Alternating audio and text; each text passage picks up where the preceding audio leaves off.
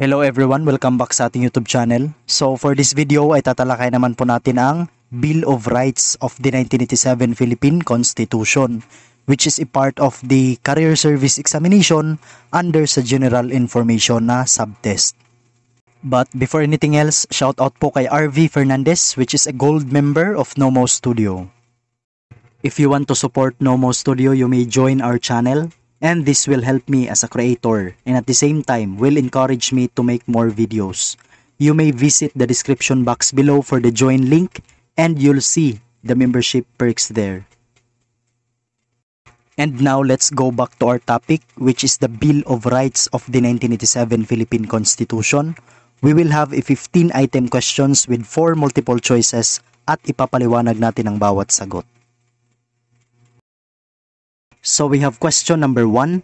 What is the Bill of Rights? A. The first 10 amendments to the Philippine Constitution.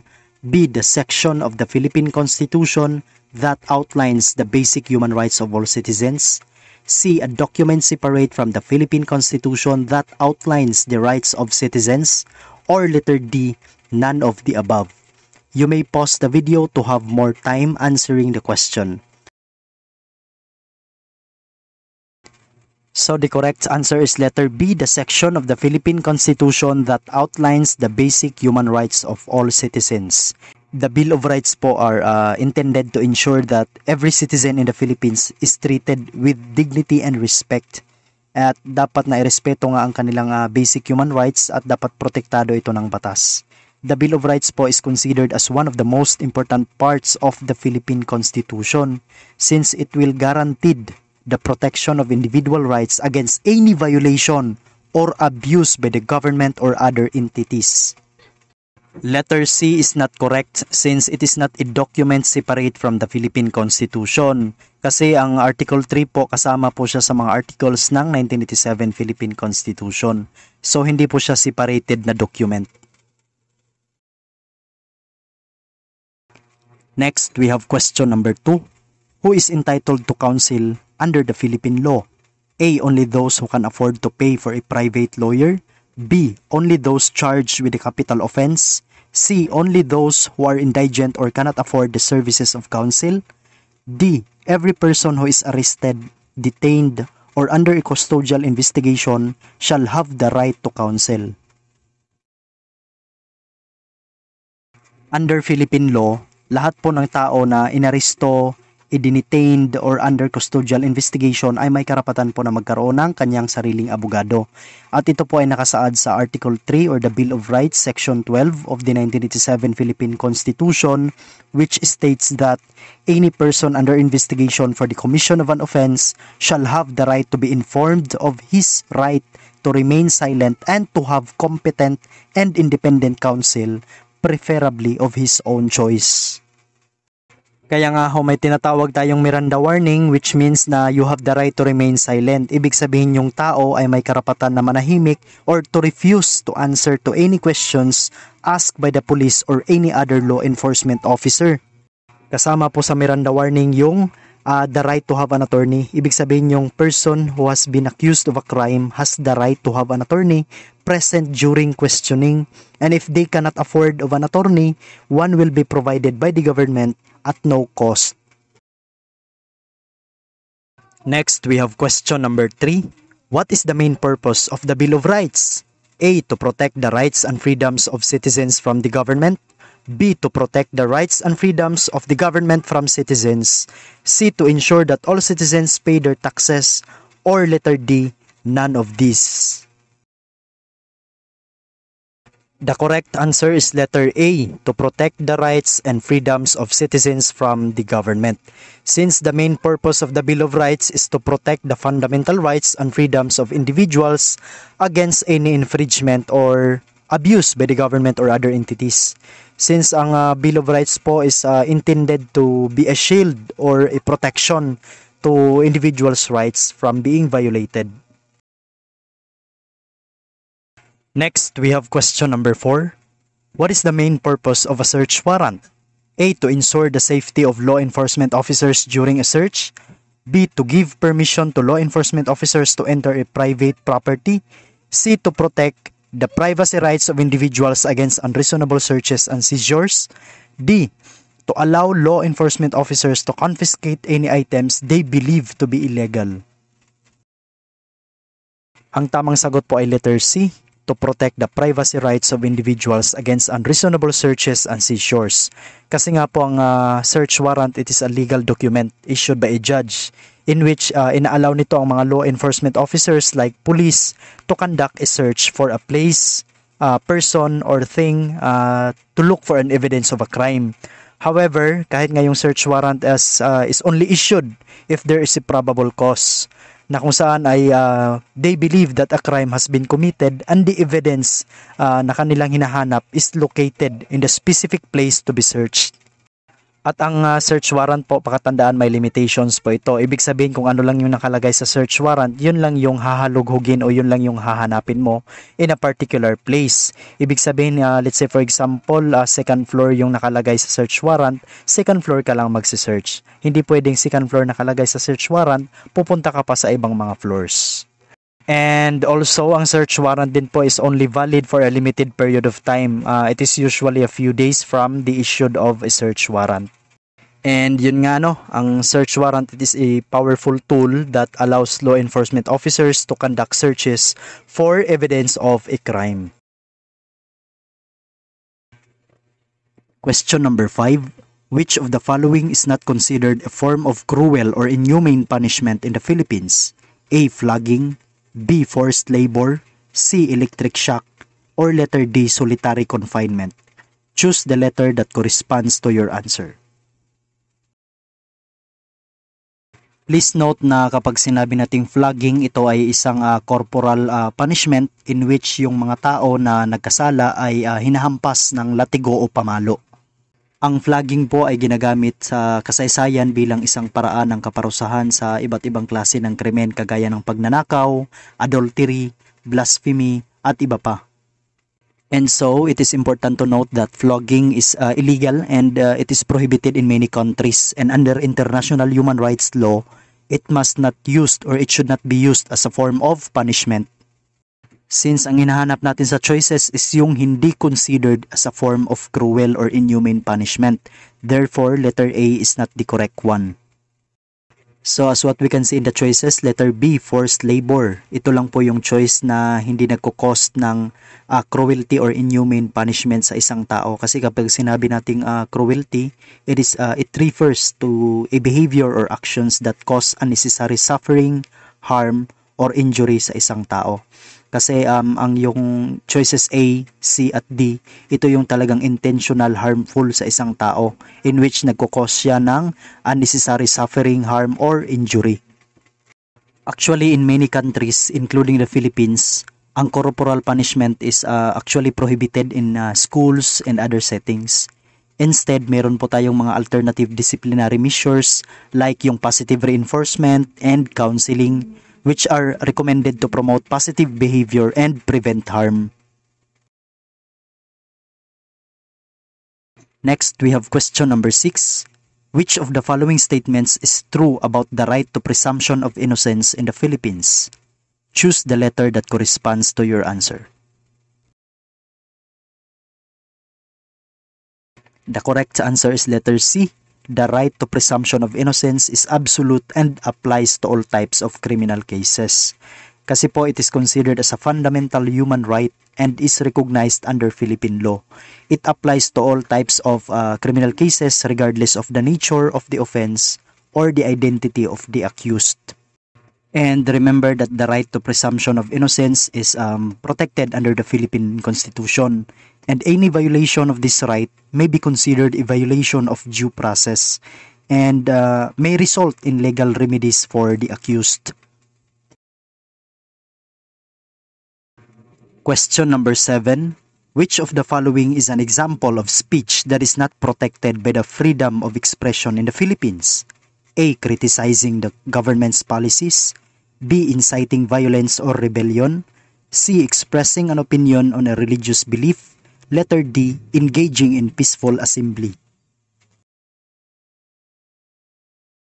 The correct answer is letter B. Inciting violence or rebellion. Kahit na po yung Philippine Constitution natin, garantiyan niya na may freedom of expression ng bawat tao and the right to free speech. But there are certain limitations and restrictions to these rights as provided by law.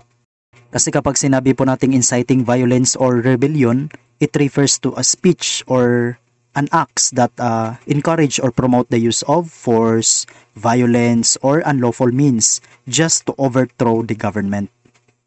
Pero ayun nga ho, ang government natin is restricting the speech which is considered to be a threat to a public safety, public order, or public morals. And speech that promotes sedition, rebellion, or incites violence is not protected by the freedom of expression. While letter A, yung criticizing the government's policy, actually it is generally protected by the right to freedom of expression. Kasi nakasaad ito sa Constitution of the Philippines that guarantees the right of every person to freedom of speech, expression, and of the press. Kasi ang criticizing the government's policy, it is a form of political expression that is protected under the freedom of expression. Kasi nga sa Pilipinas ay may karapatan ng mga mamamayan na magpahayag ng kanilang mga opinyon sa mga patakaran, opisyales o aksyon ng ating gobyerno. Letter C, expressing an opinion on a religious belief. It is protected under the freedom of expression sa Article 3, Section 4 of the 1987 Philippine Constitution. So long hindi po siya nakakasama o hindi po siya nagbibigay ng certain reasons na magkaroon ng national security threats, public order, public morality. So protected ang freedom of expression under po sa pag-express natin ng mga opinion sa mga religious beliefs. Ibig sabihin po nito, meron po tayong karapatan na magbigay ng ating mga opinion even to religious beliefs.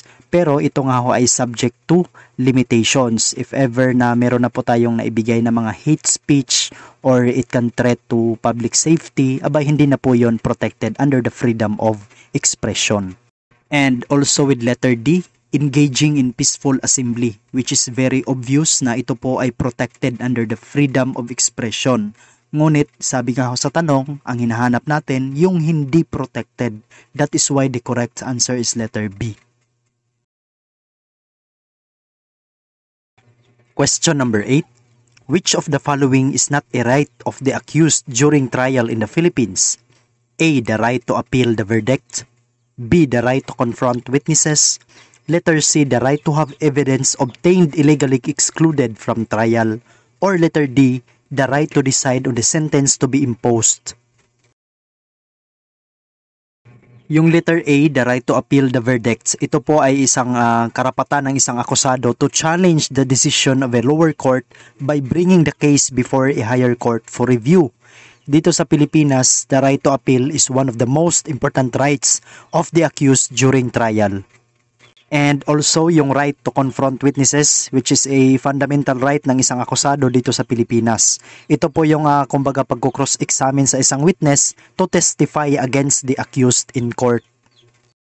And also with the right to have evidence obtained illegally excluded from trial. Ibig sabihin po nito, hindi pwedeng gamitin yung mga evidence na nakuha by illegal means. Ibig sabihin yung mga unlawful search and seizure, evidence obtained through coercion, or evidence obtained without warrant or probable cause. So the correct answer is letter D, the right to decide on the sentence to be imposed. Since hindi po karapatan ng isang akusado na magbigay ng sariling desisyon, but the power to impose a sentence is vested in the judge. After a trial, kapag ang isang akusado ay guilty of a crime, the judge will then determine the appropriate sentence na based sa na-established na mga facts. At ang akusado po ay may karapatan pa rin to present evidence or arguments in favor of a particular sentence. Pero yung final decision or verdict, it is given by a judge, not by an accused. Question number 9. What is prior restraint in the context of freedom of expression in the Philippines? Choose the letter that corresponds to your answer. And you may pause the video para magkaroon ka ng mas mahabang oras. The correct answer is letter A, the government's power to regulate the content of media before it is published or aired. Bakit ano ba yung prior restraint? Kasi kapag sinabi nating prior restraint, it refers to any action taken by the government or the employees of the government to prevent the publication or dissemination of any material. Kumbaga para siyang isang form of censorship, no? Censorship that involves the suppression of speech or expression before it is published. This only means that our government cannot prohibit or restrict the publication or dissemination of any material unless otherwise mahuhulog siya sa yung mga tinatawag nating recognized na exemption of free speech. Let's say for example, yung statement mo is very libelous or it can cause violence to other people, then that statement or that speech may be censored by the government. Hindi siya ipapapublished or hindi siya pwedeng i-aired sa mga televisions and other media.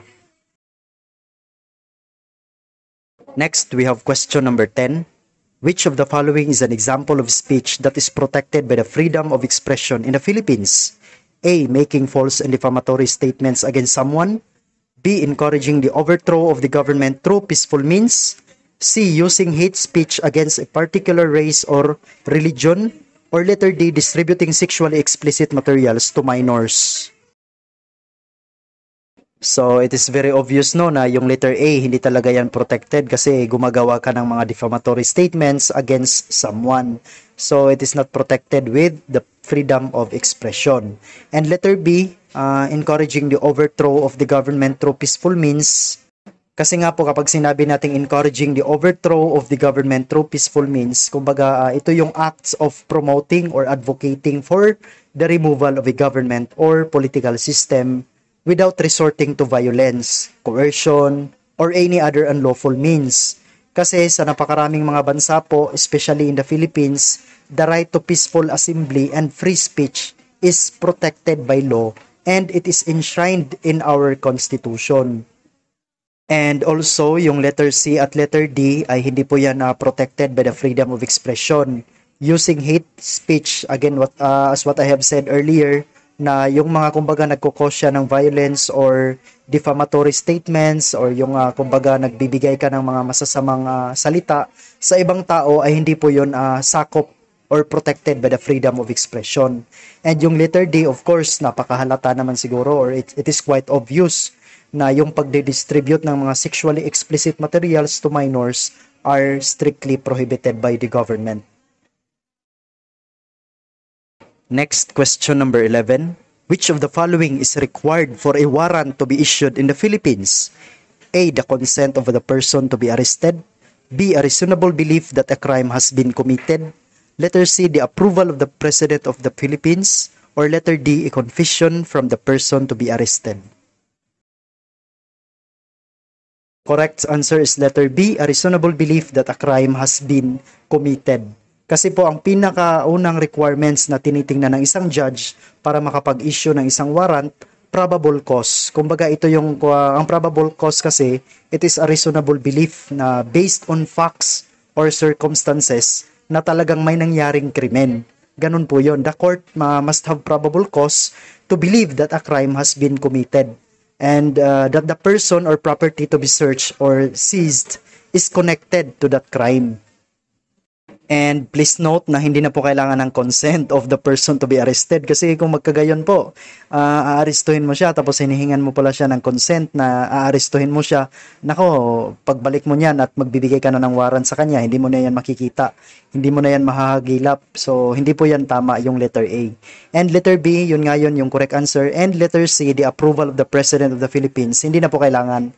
We don't need the approval of the President kasi yung pag-i-issue po ng warrant of arrest or search warrant is trabaho po yun ng judge. And yun nga, bago siya magbigay ng o mag-issue ng warrant yung judge, kumbaga titingnan niya muna kung may probable cause talaga. And letter D, a confession from the person to be arrested. Hindi na po natin kailangan na mag-confess yung person na arestuhin mo. Kasi kapag sinabi natin confession, kumbaga ito ay isang acknowledgement of a fact or allegation na it is true and proven. So kumbaga magko-confess siya or aaminin niya. Hindi na po kailangan. And now let's proceed with question number 12. What are the two types of due process in the Philippines? A. Procedural due process and substantive due process. B. Civil due process and criminal due process. C. Administrative due process and judicial due process. Or letter D. Common law due process and statutory due process. Choose the letter that corresponds to your answer. Dito po sa Pilipinas, we have two types of due process, which is procedural due process and substantive due process, which is the correct answer is letter A. Kapag sinabi po kasi nating substantive due process, it refers to the requirement that laws or government actions must be fair, reasonable, and not arbitrary. It means that the government cannot pass laws or take actions that violate the fundamental rights and freedoms of individuals, such as the right to life, liberty, and property without a compelling reason to do so. Halimbawa po ng substantive due process, if ever yung government natin, magpapasa sila ng isang batas that prohibits all forms of speech. This only means na it will violate the substantive due process because it will infringe the fundamental right to freedom of expression or freedom of speech ng isang individual. At kapag sinabi naman po nating procedural due process, it refers to the requirement that the government must follow fair and reasonable procedures when taking actions that affect the rights of or interests of individuals. Ibig sabihin nito, yung individual po must be given notice of the government's actions. Kumbaga, may karapatan siyang mapakinggan and a fair and impartial hearing before any action is taken. Example nito, if the government were to search or seize a person's property, it must provide notice to the person and give them an opportunity to challenge the seizure in court before the property is taken away. Ang pinakamagandang halimbawa po nito ay yung mga warrant natin like warrant of arrest or search warrant kasi yung person to be arrested or a property to be seized, kumbaga nai-inform mo na sila bago inaaresto at nabibigyan sila ng karapatan na manahimik, binibigyan sila ng karapatan na magkaroon ng abogado. Yun po yung procedural due process. Kumbaga, ini-inform mo na sila kung ano yung mga actions to be taken. Next, we have question number 13. What is procedural due process in the Philippines? Choose the letter that corresponds to your answer. So, ayun nga no, na-mention na natin kanina sa question number 12 about sa procedural due process na dapat ang person to be arrested ay man-notify muna sila of the charges against them at dapat mabigyan mo na sila ng opportunity to be heard. So, the correct answer is letter B. Next, we have question number 14. What is substantive due process in the Philippines? So, ayan nga no, I guess you already know the answer kasi sabi nga natin kanina sa question number 12 nung inexplain ko yung tungkol sa substantive due process na dapat i-check muna ng government natin if ever yung ipapasa nilang batas kung talagang constitutional, kung it does not really violates the fundamental rights of a person. Therefore, the correct answer is letter C. The process by which a court determines whether a law or government action is really constitutional. Last number, we have question number 15. What is due process of law in the Philippines? A. The right to a fair and impartial trial. B. The right to be notified of the charges against you. C. The right to be heard in court. Or letter D. All of these. The correct answer is letter D, all of these. Kasi yung A, B at C po ay pasok sa tinatawag nating due process of law dito sa ating bansa. First is yung the right to a fair and impartial trial. Pinakauna dito is yung presumption of innocence. Ibig sabihin nito, every person is presumed to be innocent until proven guilty beyond reasonable doubt. And pangalawa, yung right to counsel na magkaroon ka ng yung abogado and right to be informed. Kumbaga, may karapatan kang ma-notify sa mga charges na laban sa iyo. Ibig sabihin, may karapatan ka na malaman kung ano yung mga nalabag mong batas o yung ano yung krimen na ginawa mo based sa mga evidence na ipiniresenta sa korte. And at the same time, may karapatan ka rin na mapakinggan sa korte. That is why meron tayong paglilitis sa Pilipinas. That's all for this video, and I hope na may natutunan po kayo sa video na ito. At kung hindi ka pa nakasubscribe, click that subscribe button para notified ka when new videos are uploaded. If you want to support Nomo Studio, you can join our channel by visiting the description box below for the join link. Thanks for watching. Bye for now.